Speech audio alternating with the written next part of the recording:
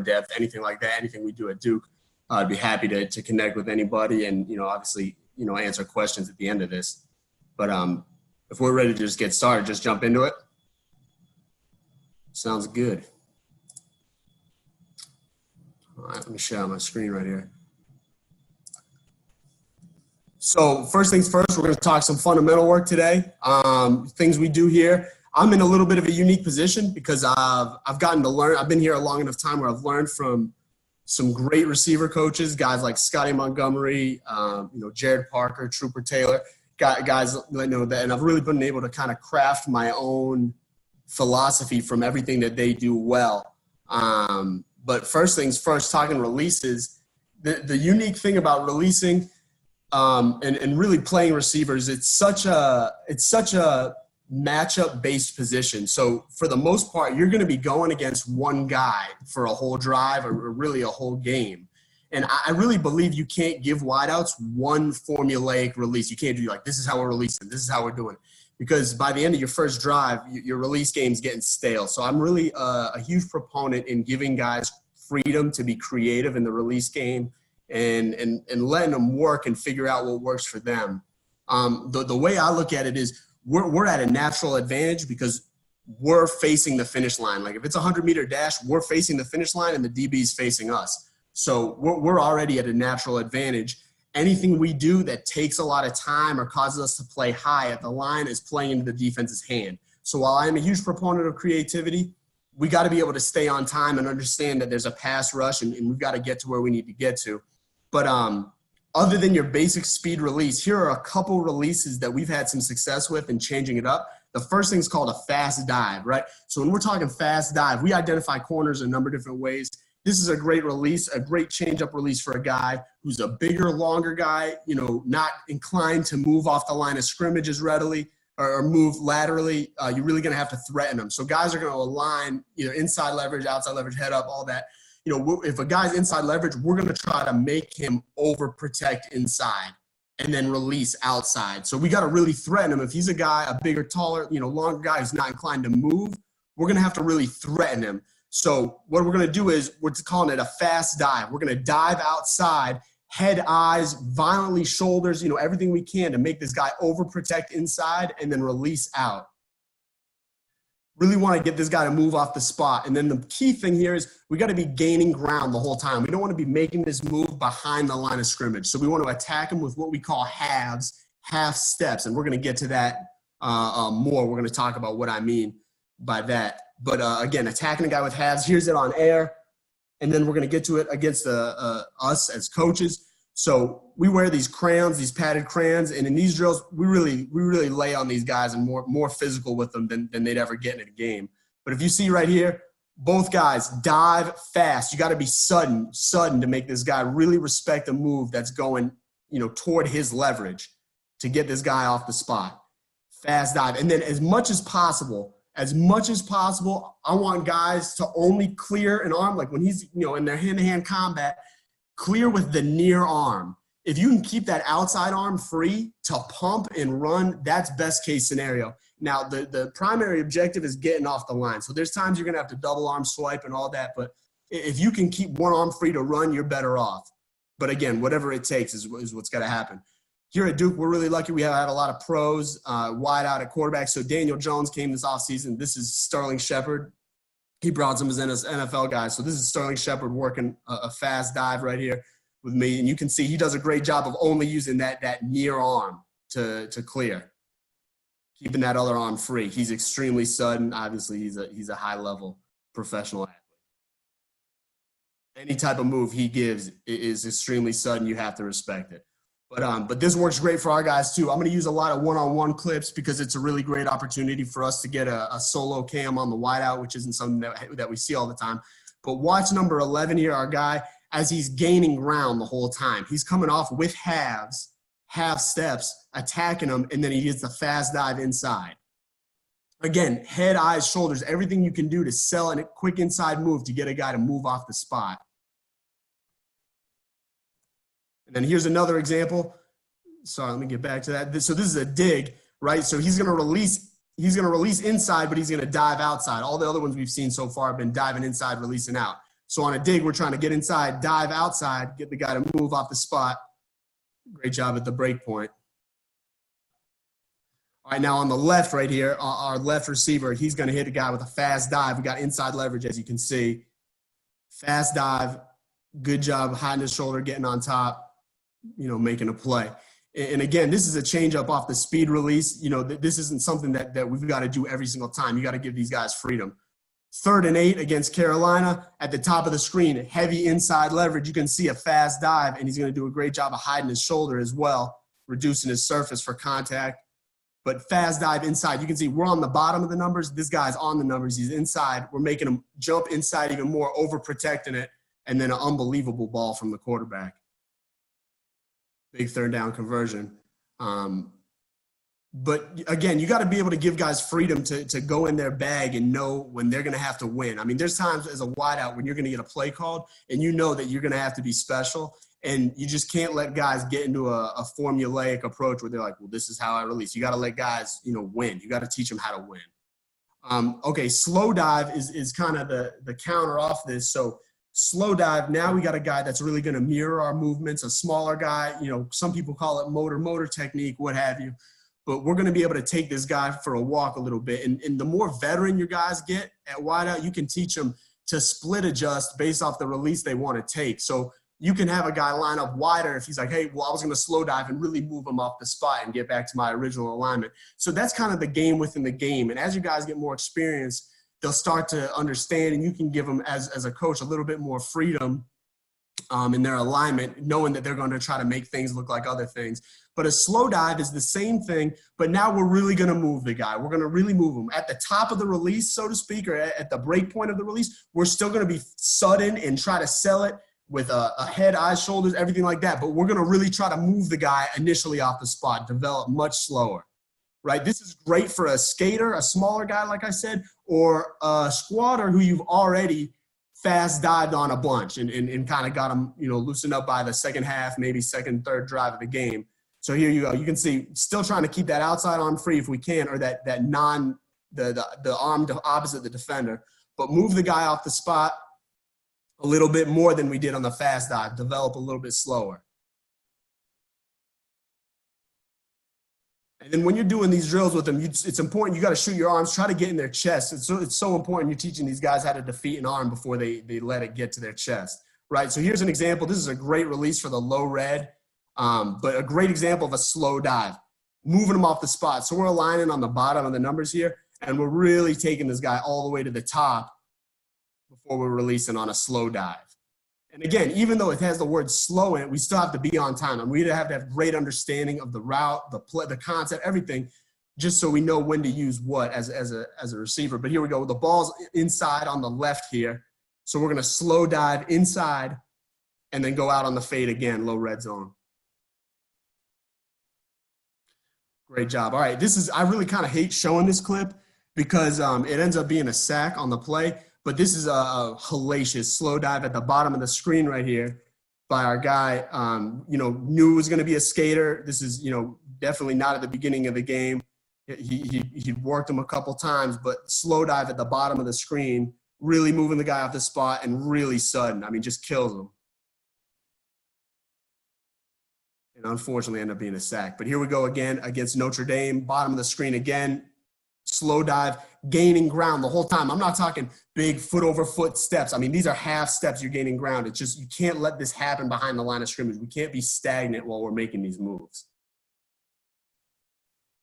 All right, the next phase of the release circuit, I guess you call it, is the reality drill. We call it the reality drill because this is the reality that we face at wideout today. I mean, we play in the ACC against great corners, well-coached corners, very physical. They're not it's just a new era where we're not getting a PI call like we used to, and we just stop talking about it altogether. We just say there's no point in discussing it. We're not going to talk about pass interference. We're just going to give you the tools to fight back.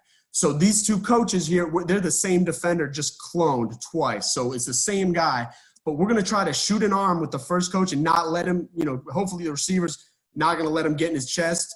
And then the second guy, you're really trying to be physical and make this guy clear your arms off. And when we talk about clearing an arm, we're really specific with these guys. What we're saying is we're trying to club down a low arm bar and wipe up on a high arm bar. And our aiming point is from the wrist to the elbow. So we're trying to land this from the wrist to the elbow, and we got to be tight circles when we're clearing. I mean, tight to your body, violent circles. When you get way out of your framework, you're not as strong, and you really want to ball up your fists and make them remember when you get to clear an arm, you want them to be hesitant later in the game to put that arm back on. But young wideouts all the time, they think if you just clear once, it's enough. The fact is, as many times as the DB replaces that arm, you have to clear. You have to clear. If you have to clear all the way down the field, then you have to clear all the way down the field. But this isn't just one time. And if you think about, I mean, the defender's arm on you, that's their sense of security. When you break that arm off, it's panic mode. So as many times as he's replacing it, you got to clear that arm off. So again, really run with this guy as the back coach and try to clear that arm. And if you can, try to give him different things, a high arm bar, a low arm bar, get him wiping and clubbing down, all that. But really trying to make them earn it in the first 10 yards. And we have a rule, any vertical stem, any route with a vertical stem, we want to be on top at 10 yards. And that's not an ask. That's really, we're really demanding about that. So really whatever it takes. And we're going to talk more about that in a little bit. As an aside, you're going to get yourself in pretty good shape as the back coach in this. You're going to do some running. So a little bit of a conditioner. All right, this clip right here, this is a great one to coach off of. 82 is not a pro. He didn't even have pro aspirations. He's working on Wall Street right now. A great kid, extremely coachable, a technician, and he's going against our best corner right here.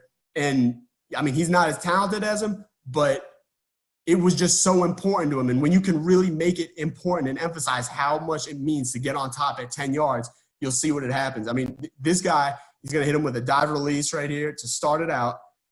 Great dive. And then he's doing everything he can. He's clearing as much as he's got to clear in order to get on top. I mean, just a relentless effort from a guy who's just earning everything. And that's what we tell him, it's your mom eating or his mom eating.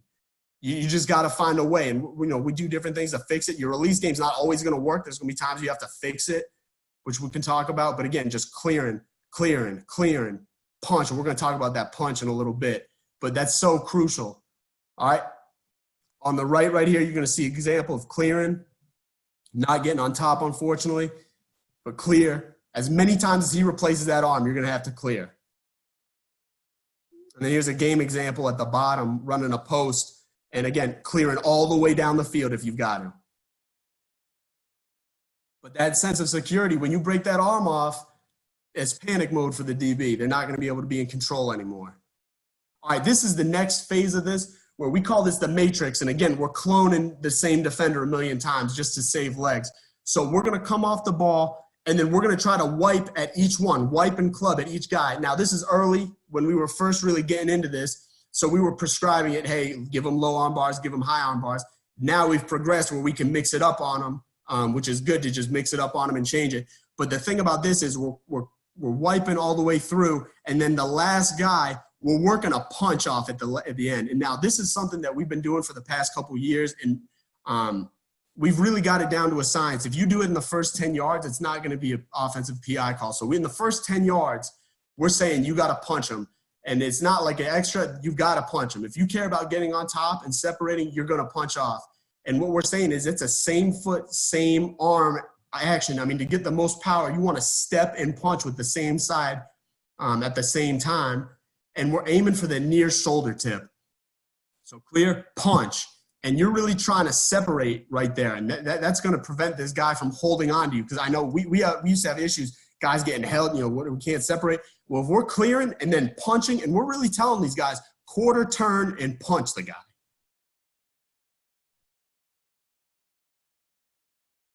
You can see it right here. I mean, that's a huge part of the deal. So you can see right here, this is a great example. Speed release, clear, punch. As many times as you got to clear, and then in 10 yards, if it happens later, you're subject to a call. But in 10 yards, we're saying you got to punch. You better punch. If you care about getting on top, you're punching. Here on the right, the receiver, this is a great example. Speed release outside, nothing fancy about it, but clears and then leans right into him and punches off. That's textbook. And, we hadn't had one called, thankfully, and I don't think we will because it's happening so early. I mean, you can see where it happens. We're getting that punch done at about 8 yards, 7, 8 yards right there. and it creates so much separation. I mean, there's nothing that can be done about it. Here's a good, let's see if we can get a good look at it. Yeah, quarter turn and punch. Here's a game example. This is actually fourth down, fourth and like 2 or 3. And you can see at the bottom right here, right, you know, at the bottom of the screen, punch.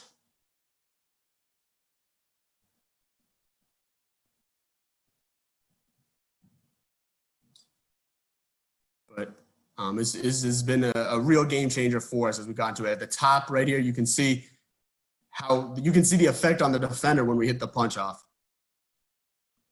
This was reviewed and ruled a touchdown, thankfully. All right, now the next step of the matrix drill is we're saying we got to reset at each guy, and you know we call it reset, second level release, you know, half steps. It's all, you know, the words for the same thing. So when we're talking second level release game, specifically for the slot, for your slot receiver, really any vertical stemming route is going to have a second level release at slot. You know, anytime you incorporate a defender at the second level, we're saying you cannot take on contact on one foot. Now, what that means is if you're running foot over foot, normal running, and you try to take on contact from a zone dropping linebacker, for instance, he's going to catch you when you got 1 foot on the ground and 1 foot in the air, and you're going to get knocked on your ass. And the only way to combat this is at the second level, when you anticipate contact, you've got to be able to get your cleats in the ground. And I'm not saying come to balance. It's definitely not that at all. But what I want is our weight on the inside part of our feet with knees inside, and it's a second level release. It's just like a crossover in basketball, an old school, you know, Allen Iverson crossover. But we're trying to pop halves at each guy. Each time that we're going to get contact, we're popping halves, and then we're going to punch off the last guy. So this is just a slight variation, modification of the last drill to help the slots. But again, pop each guy, working a second level release while we're clearing. And when we're working the second level release, we're trying to ball up our fists and keep these arms close by our waist right here so we can club down and wipe up all at the same time. So we're ready to go. You got to activate your arms while you're popping halves. And our slots really start to get savvy at this, and it just becomes without even thinking. We're going to see some clips. But here's really what we're looking for on a slot fade right here, on a second level release, popping half steps, what I'm talking about at the next level. So he comes off the ball, and then right when we feel contact, we're at the junction point, so to speak, at the second level, there's half steps right here. That's a crossover in basketball. And it's not always going to be contact, but you're going to be ready for it no matter what. So here at number 2 to the field, we're going to see a good example of the second level release, half steps right there. And then at the single side receiver right here, this is a bad example of a punch, right? So we're running, and he's going to punch off way late, way past 10 yards. If he's going to punch, it's going to have to happen in 10 yards. This one, you're really opening up yourself to get a call right here. Just for some reference on that, all right? So again, at the slot right here, we're talking about half steps, second level release right there. Pop, pop. That's really what it is. I mean, it's just pop, pop with your feet. You got to have, especially at slot, I'm a huge fan of having guys that have a basketball background as a guard or someone who's really, has experience dribbling a basketball, because this really resonates with them. And the slot is obviously where you're going to have the most opportunities, the second level release. It's important for your outside guys too, but it's definitely a unique deal at the slot. Same play, different receiver at the slot, but exactly the same thing. It's happening much closer to the line now, but popping halves, second level releasing. But yeah, both those guys that just did it have very credible basketball backgrounds, which I think is important. Again, it's the same concept now in a game with third different player at the slot, working a second level release. And then you can see he's got that arm activated right as he's doing it, ready to clear, which is so important.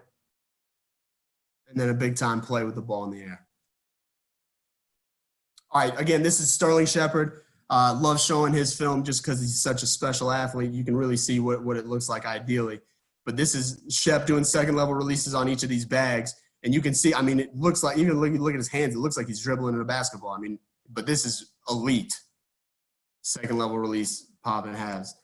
We'll see another clip of it right here. But this is really, when you're cooking at slot, this is what it should look like. All right, now here's a great clip of a second level release, really getting the hands involved, coming off vertical on this defender, pop halves, and then you can see our guy in white, his left arm work to clear that low arm bar. And then a great job tracking it in. In a game down here to the bottom of the screen, just outside the hash in the weak slot right here, this is the best second level release we've had in a game maybe I've ever seen. I mean, just all he is crossing the guy up and then an unbelievable throw to save his life from the safety coming over the top. All right, perimeter blocking, you know, not the most exciting thing, but really when it comes down to it, I really believe at wideout, the three most important things are beating press, which we just talked about, making contested catches, and then perimeter blocking. Those are really the three things it comes down to for me. And I really want my players at wideout to be evaluated the same way. I mean, those, you know, when we're putting drills together, those are the three most important things when time is involved that we've got to get done. So beating press, contested catches, and perimeter blocking. So perimeter blocking, you know, what we talk about, it's the greatest challenge for us is that we need to be effective in so much space. We're going against these defenders in a unique amount of space, you know, compared to everybody else in the block game. And the biggest term we use is Gretzky. And what that means is, like Wayne Gretzky, is, you know, he gave you know, listen to anything he ever said. He talks about his success was based on his ability to go where the puck was going, not where it was. So we want to say go to where the defender is going. Don't go to where the defender is now. So we're saying Gretzky all the time. That's a huge buzzword for us in the wideout room. Is we got to take a Gretzky angle, and that really the most important thing is we've got to gain leverage first. Gain leverage first. The later it happened, the later in the play, it's much easier to go vertically than side to side. So when we're gaining leverage, we want to take shuffle steps like we're playing basketball defense. We don't want to ever cross over. Just like an offensive line, you know, you're in a bad power position and you're not in a place to take on contact. So we want to shuffle, gain leverage right here like our guys are doing to offset the board, and then they're going to gain leverage on the boards. Get it going here. Uh-oh. It's a bad deal. Let's see if we can get it back up. But we're going to gain leverage on the boards like I'm talking about, and then we're going to get our feet hot. So while we're gaining leverage, once we get to the imaginary board on the field, you know, you're going to have to imagine the board out there. Once we get to the imaginary board, you got to change your feet. So our feet got to get hot, like machine gun feet while we're going. And just so we can have as many cleats in the ground as possible, you know, when contact comes. And then the closer we get, we're going step, punch, drive. So step, gain ground with it, and then punch, fit your hands inside, and then drive. We want to get our hips, roll our hips forward as close as we can. Anybody that knows, you know, that's been around wideouts at all knows that in the block game, DBs love to sling you. But when you can cut out the space and really roll your hips forward, you're going to be able to cut the space and eliminate their ability to do that. But you can see these guys change their feet once they get on the board. And obviously in the game, you're going to have to imagine the board, but you got to go pop, pop, pop, pop, pop, pop, a machine gun feet. Your feet change. Your feet change. When we're cutting the distance in half between the defender, you got to change your feet. Step, punch, drive. Right, so here's a great perimeter blocking drill we do. It's like a half-line perimeter blocking type situation. Good job, really, by both guys, but specifically the outside guy changing his feet once he gets close to the defender, imagines the board. Now I got to fit with inside hands. He doesn't do a great job with his inside hands. You know, a lot of times we're going to have to refit, break those arms and refit inside, and then I'd love to see him roll his hips more, but still get a job done. Another clip at it, same exact play. Just fit those hands inside and run your feet, right? Now we're going the other way, the other side of the half line. At slot, the guy right on the hash, this is why you don't cross over. So he's gaining leverage first. He's Gretzkying, right? If he goes to where the defender is now, the defender's going to overrun him. He's got a Gretzky, take a great Gretzky angle to where he's going to be. And then he didn't cross over. He's shuffling, so now he's in a position to still take on contact, even though he never really got vertical. That's just a great job in a tough situation. And this is a tough drill for a lot of reasons because there's no threat of a downfield pass. So this is really the hardest situation. The defense is triggering; they know what's coming. But if you're going to hit a Nolan Ryan fastball, you can probably hit anybody's fastball. Great job by the outside guy running his feet too. All right, step to your punch. So a lot of young players at wideout, they have a hard time with this, and they take a drop step before they step to gain ground with their punch, which we're trying to eliminate. So this is a great drill. You just start them at the top. They've already gained leverage, gone through the board. Now it's just the top. Just step, punch, and roll your hips forward to take out as much space as possible. Just trying to isolate this one fundamental on it. Young players, like I said, want to take a drop step, so it's really important to pay attention to the wideout's feet and just make sure they're just stepping positive with no drop step. Sometimes, like on this next clip, I got to hold the guy's leg, make sure he doesn't drop step it. Just step, gain ground, and then we want to see him roll his hips way better than that. But fit and refit, your classic offensive line drill, a pretty tough drill to do, a conditioner as well. But start with hands and then have the next guy break those arms and refit them with inside hands and keep going back and forth. Really love this drill. Your classic O-line fit and refit. And now here we go at slot. This is a great example of watching our guy change his feet once he gets to the board. Guy on the hash to the field. Defender's playing like he's got 5 fouls, really backing up off us. But you can see he changes his feet, gets his feet hot, outside hands, and then tries to refit them and get inside. That's really a great job working that fundamental. Down at the bottom of the screen right here, number 5. Really fighting his ass off. Inside hands, running his feet. I mean, that's a great clip of the step punch drive, really. And then the other thing that really should be mentioned is when it comes to perimeter blocking, I mean, I've heard it say it's 90% effort, and I think there's some truth to that, but this is really unbelievable effort. I mean, you got to want to do it. But this is a great effort. Obviously, RPO throw and then the outside wideout really just dominating the guy. And you got to want it, and you got to be excited about it. So last thing I talked about was making contesteds and, just catching the ball in general. I'm not going to, go through a whole bunch of things on the jugs machine here, but what I do think is important is as the wideout coach, you're always going to be fighting to get more catches and more balls at practice. And, we did a study a couple years ago, and we found if a wideout's catching 20 balls at practice, they're pretty busy. That's a pretty busy practice. So that's not enough. We want our guys to get 100 a day. So we let guys out early in meetings, like 5-10 minutes early, get on the jugs machine. Guys are staying after to get their 100. You really got to make it important. But the thing about jugs machines that I really believe in strongly is that you can't ever just do it stationary. I see too many guys just catch a jugs machine just staring right down the barrel at it without moving their feet. You got to be able to get active feet and make it. I want to make the jugs as hard as possible. I want to make it like a game or even harder. So everything's going to be on the move, and everything is going to be with these big bags trying to make it late vision, just giving some distraction. We'll put on the crayon sometimes and beat them up a little bit as they're coming through. But you got to make it late vision and just make it as hard as possible and really train these guys, whether it's curls, digs, slants, and, anything you can do on these. But just making it hard. And again, you're going to have to, as a wideout, fight the battle to get as many throws as you can at practice. And again, this is a good drill. You're not killing anybody's legs, but you're still moving and you're not just staring down. Because, how many catches in a game do you have without moving your feet and just stationary? It's very few. All right, so at the weak slot right here, this is just a good example off of what the jugs work will help you with. At the weak slot at the top of the screen, our guys coming off, and just like the ultimate contested, distracted, blow-up catch. But, we feel good about this because of how much we're working on the jugs. And then, we got a contested catch drill that I'm going to show you, I think, up next. Again, another good drill right here to save a guy's legs. At wideout, you're always going to be running more than any other group.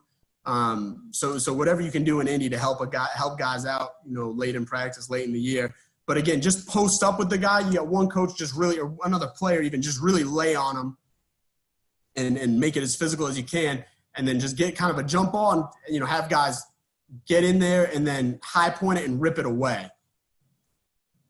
Go up and get it and rip it away. And then the thing that shouldn't be, just glossed over, which is really important, is anytime you're in a contested catch world, there's going to be times where if you rip it away from the guy and you rip it to a tuck, the DBs, especially guys we play, are so well coached and trained that they're going to try to anticipate you tucking it and pry it out. So if it's going to be a catch and fall down situation or in the end zone, a catch and score situation, sometimes when you tuck that ball, you're giving the defender an extra chance to get it out. So just keeping it away from the guy when the play is going to end is important. Right here is a great clip. Obviously unbelievable by our quarterback at keeping this thing alive. But then the wide out catches it, high points it, and then he just keeps it away from the guy the whole time, which is like, you know, if you can see, if he tucks it right here, the defender is going to be able to pry it out. So anytime it's a catch and score, or the play is going to be over, a catch and go down, you know, keeping it away from the guy as much as you can, you kind of have to fight the urge to tuck it sometimes. The golden rule. All right, so this is the golden rule of leverage and route stemming, which is really one of the things I believe in the most. This is more important than maybe anything, you know, that we could be talking about, is how to set up routes with your stem. And this sounds really wordy when you just look at it, but if the defender's where you want to go, bring him to you. If the defender's where you want him to be, leave him there. So we're going to break it down piece by piece, but this is really the best way to describe it, our golden rule of leverage. Bring them to you. So the defender's where you want to go, you got to bring them to you. So we're running a slot fade. That's a huge concept for us, as you guys have seen on this a number of times. That's an out-breaking route, and we've got an outside leverage defender. He's where we want to go, so we got to bring him to us. So what we're going to do is, if we just stem this outside, if we go outside right here, he's going to weave out, and he's going to just take away our space. And by the time we're breaking, we're already on the sideline and we're out of room. Too many guys do that. So what we want to do is we want to go dead vertical or seam slightly inside to try to get this guy to change his leverage. And these guys are coached, hey, you know, what you align to protect, you protect, all that. But if you can really make them believe they got to get off their spot and expect an in-breaking route or a dig or something right here, that they're going to give up their leverage. We've seen it happen too much. So he's where we want to go. We got to bring him to us. We go with a heavy inside seam right here. But you can see he's outside leverage initially, and by the time we break, I mean, he's inside leverage at this point. So now what we've done is we've bought way more room for the quarterback, and we've changed this guy leverage. So if he's where we want to go, we got to bring him to us. He's outside leverage. We want to go there. You got to bring him to us. Same thing. Outside leverage again, slightly outside on a slot fade. And again, we got to bring him to us. All right? Head up. Now he's head up. That's what we want. And we've bought more room for the throw and the quarterback. And then you can see how well-trained these guys are right now, where you see that right arm on 84. He's trying to club down. I mean, the guy's not even grabbing him, but just in case. He just, like, anytime we're popping halves, anytime we're half-stepping at a second-level release, automatically got our arms activated. Love to see it. All right, again, at the top of the screen right here, just outside the hash, we've got an outside leverage defender on the slot fade. We got to bring him to us. He's where we want to go. Bring him to us. In a game, outside leverage at the slot, just outside the hash at the bottom. This is a true freshman, first-year player for us, really starting to understand these things, starting to play the game within the game, trying to set things up. But you can see, outside leverage, bring them to us. We got to bring them to us. Ends up being a huge explosive touchdown against Miami. All right, now, again, it's not just that route. I know I focus on the slot fade a lot, but we've got a bang 8 right here at our slot at the bottom, you know, a glance route, whatever you want to call it. We had an inside leverage guy, right? So if we seam this thing inside, this guy's going to weave inside even more and take it away. He's going to squeeze us down.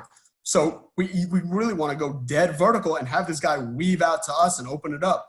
If you can threaten him enough, but he's clearly inside leverage here. And then we come off the ball vertical, and now this guy weaves out to us. Now we've opened it up, and now we got a chance, which is really all you can ask. All right, and this is a classic example too. A lot of young players have a problem with this. So number one to the boundary right here at the bottom of the screen, we got a dig versus off inside leverage, a tough look for a dig. So many guys seam this dig so far inside that this guy weaves in with us at the defender, and now we're breaking it on the hash, and we really want to be catching this thing on the hash. So just like how we said in the other thing, you just got to apply the same rules.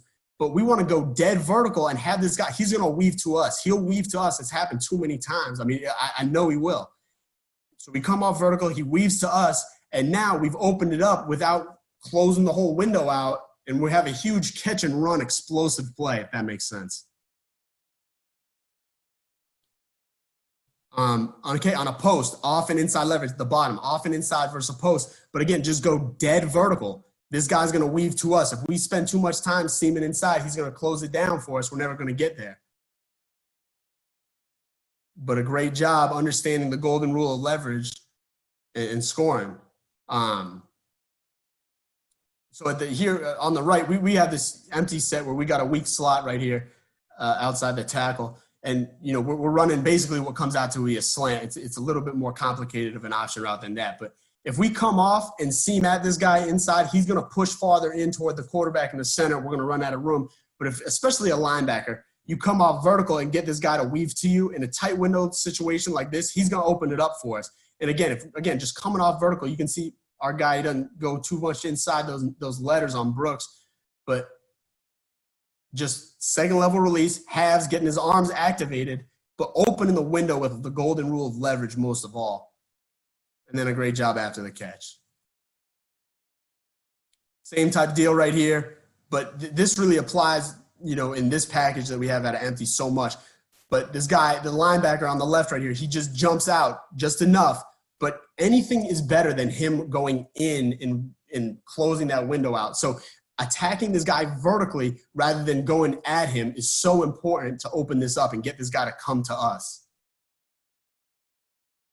All right, the opposite of this is leave him there. So that was, if he's where you want to go, bring him to you. Now we're trying to leave him there. So again, slot fade, starting with this route, we've got inside leverage. That's good. We're good. We're going out. He's inside. We got to leave him there. But understanding the last topic really is that if we go vertical, he's going to weave to us, which is a disaster. We can't have it. So what we want to do is leave him in there, seam at his leverage, make this guy weave in farther, and now we're good. But if we just go vertical, he's going to come out to us, and that's going to ruin the whole deal.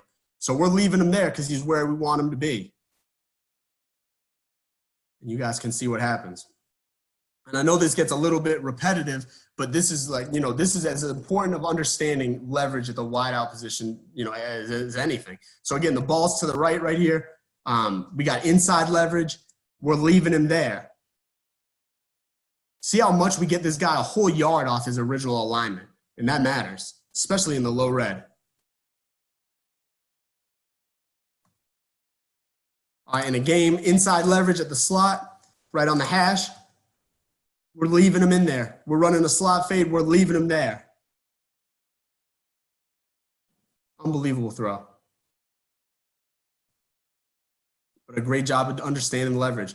Same thing right here against Miami. And this is the thing, understanding the game within the game. We got multiple hits on this one concept, changing our stem based off of their leverage.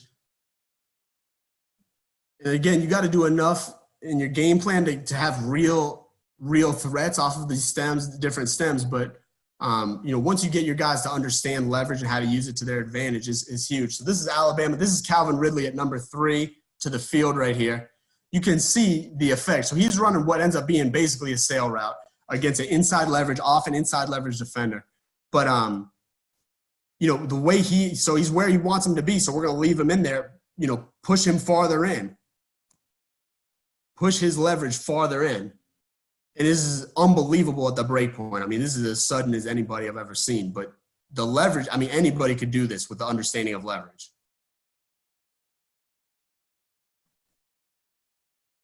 Okay, now here is so the way we couple it with the last thing at the weak slot in our empty package and this. So now we, in addition to that slant route, we basically give them a stick route as well. So just like we talked about, now the last one, we wanted to come off vertical and have this guy weave to us so we could break across his face. Well, now we're running a stick route and we're going to go outside. If we come off vertical, this guy's going to weave to us. That's no good. It's so important for tight ends to understand this as well. But if we can attack this guy inside, we're going to push him farther inside and give ourselves more room. So it's the pairing of these two stems and these two routes. So you really get a pretty good package to play off each other. But you see the effect. He expects that we're running the previous route, the in-breaker. He's trying to overprotect it, but now we're going out, and we left him in there. It's outstanding. And then the next one, this is a great clip to watch because even like the worst case scenario. So watch this one. The linebacker, he doesn't even move, right? We go inside, it's just a little bit. It's not way inside, but we're going inside to attack him, and he really doesn't even move, which is the worst case scenario. But even this is better than him weaving to us. So even if you just attack him and he stays there, that's still a win.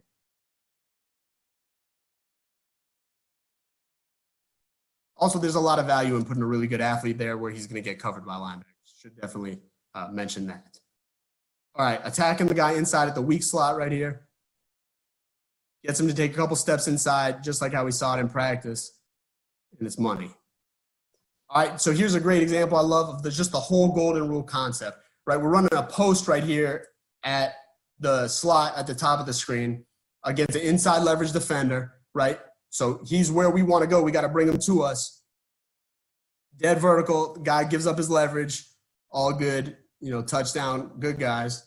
Now it's the same exact play, exact same concept against the outside leverage defender right here with this slot running a post again. Outside leverage, if we go dead vertical, this guy's going to weave to us. We got to leave him there. He's where we want him to be. Leave him there. If he's where you want to go, bring him to you. If he's where you want him to be, leave him there. Stepped outside, a touchdown against really cover one, which is a tough deal.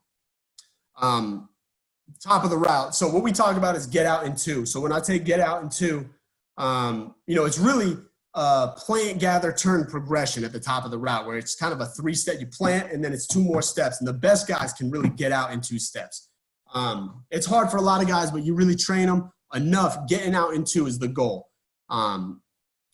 And this is a great, anytime you work top of the route, you really can incorporate a lot of other techniques. So we're going to do our pop halves technique right here. We got these 3 cones set up. We're going to second level release on the first cone. But if you watch the guy at the bottom right here, this is really sudden. And we're trying to, drop our chest to our knee.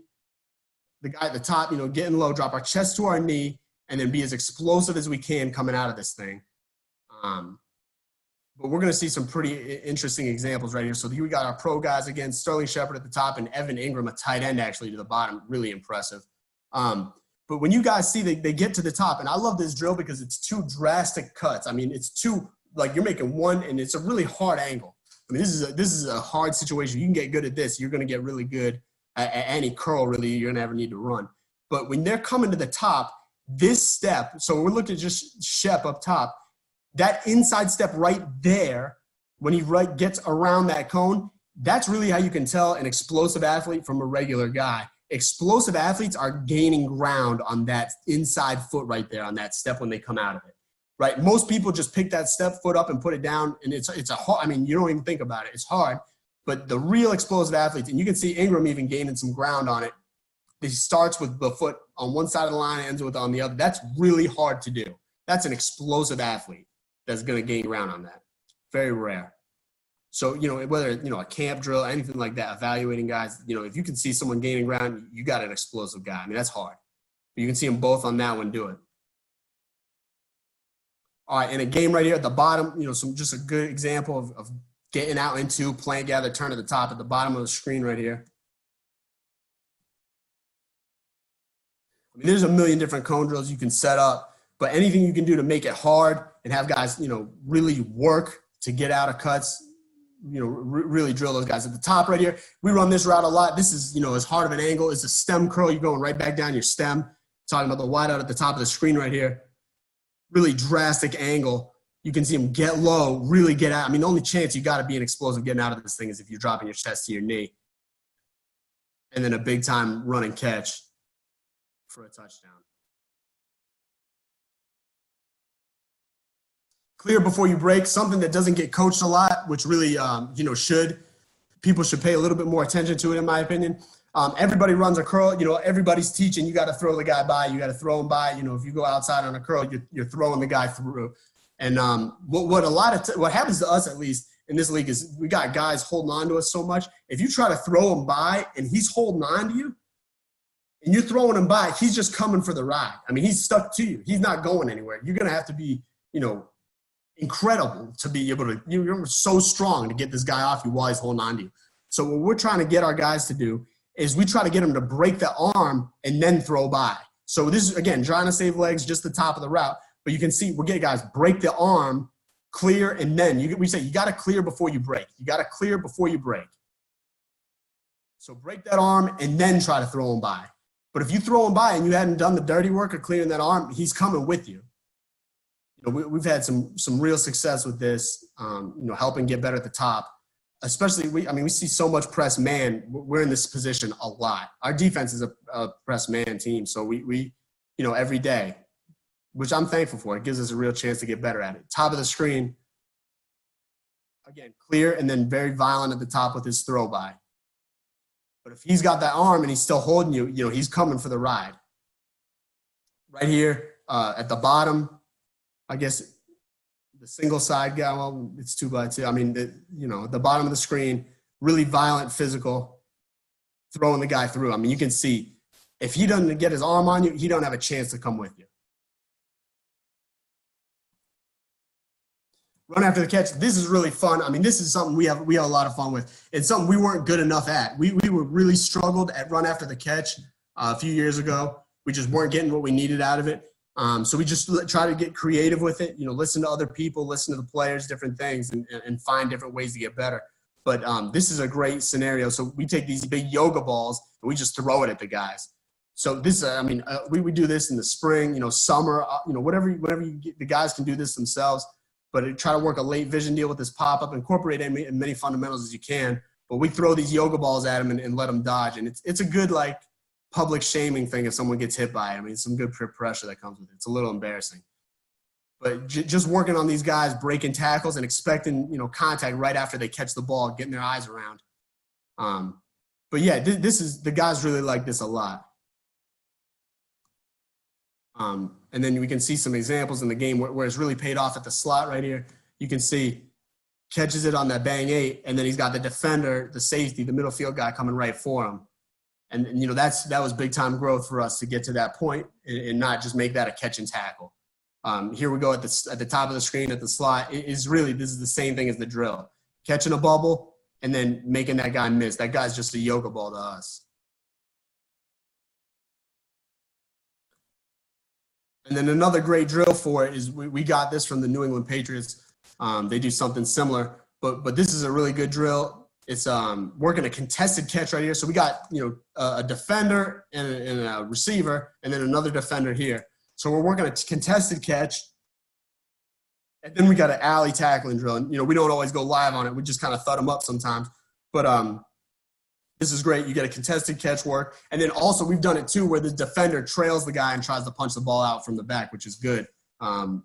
We need that too. But yeah, you got one-on-one, one move in the alley against these guys after you work the contested catch. Our guys like this. And as many things you can do competition against the defense, I think, is good. And the guys really like competing. But this is my contact information. I'll be happy to, I'm going to look at the questions in a second and see what we've got. But, I'm happy to talk wideout play, happy to talk football, anybody that wants to reach out. But, yeah, I hope this was beneficial for you guys. I love talking about this stuff. Let's see if I can get this right. All right, let's see some questions. All right. Do you have a grading tool to measure player performance in practice and games? If yes, what does it use as a grading criteria? So, to me, when I'm looking at practice film, obviously, alignment, assignment, effort, that's huge. Did you get your job done? But what I love is, what's so important to us is we got to get on top at 10, and we made that so important. We really started to see the benefits of it.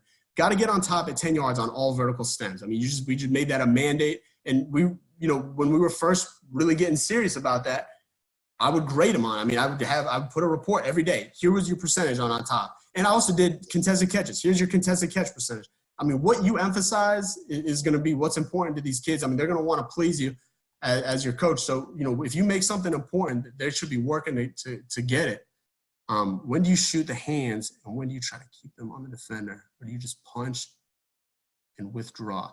I think the second you get a good inside fit, so this guy asking and blocking, when do you shoot the hands and when do you try to keep them on the defender? I think the second you get a good inside fit, you just drive. You step and drive. At that point, you don't need to refit unless this guy's knocking your hands and you end up outside. That's when you refit. Will this be posted somewhere? Yeah, I'll post it. Hopefully I get an MP4 of this or some sort of video file and I'll post it. But if you just, email me, I'll give you whatever you want.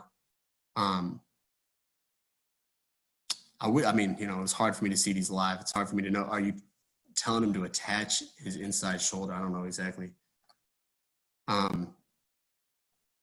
Do you mix up these drills day to day, or better question, what are your everyday drills? So, like everybody, limited time. I think like I said, press release, making contesteds, and perimeter blocking. Those are the three things that, you got to budget your time. The run after catch stuff, I mean, that's something fun. That's off-season stuff.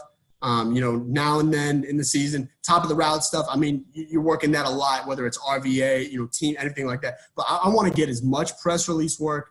I want to get as much perimeter blocking work, and I want to get as much 50-50 ball and just ball catching work as I can. Those are when I'm thinking about individual drills and you got a limited time, that's really what I'm focused on. Do you have, I don't remember, but do you have a form that captures? I don't remember what that's referring to.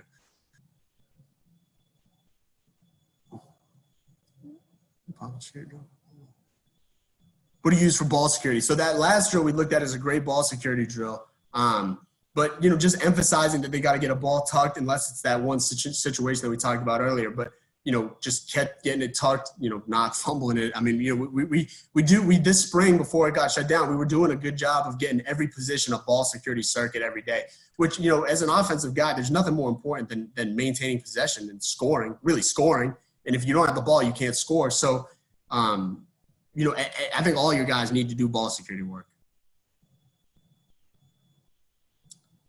Yeah, so my contact info, again, my email is eli.kimach@duke.edu. That's eli.keimach@duke.edu. My number is 508-468-6678. Anybody that wants to reach out, I'm always down to talk. When I worry about – okay, so when you talk about getting on top, you worry about losing timing with the quarterback. The quarterback is throwing to your original landmark. If you weave in, you have to weave back out to make the catch. Yeah, so the timing is everything, right? So on a slow dive, you can't do that in like a quick game. I mean, you got to understand that, RPO is hard to slow dive. I mean, you got to really understand we're getting like a max pro. We're in, a position where we're going to be throwing, a goal line fade, something like that. Or, we just know that based on the concept, I can win backside. So yeah, the timing is important. That's why it's important that the wideouts understand the play and the whole concept and what's going on. But, that's huge.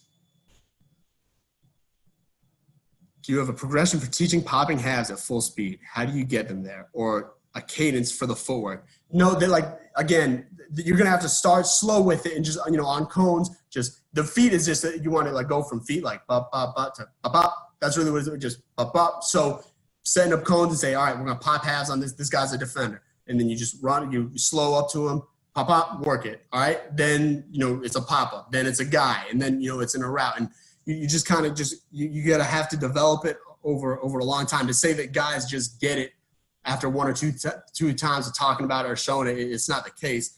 That's why, guys with basketball backgrounds, I really take to, because they understand this. They understand this perfect.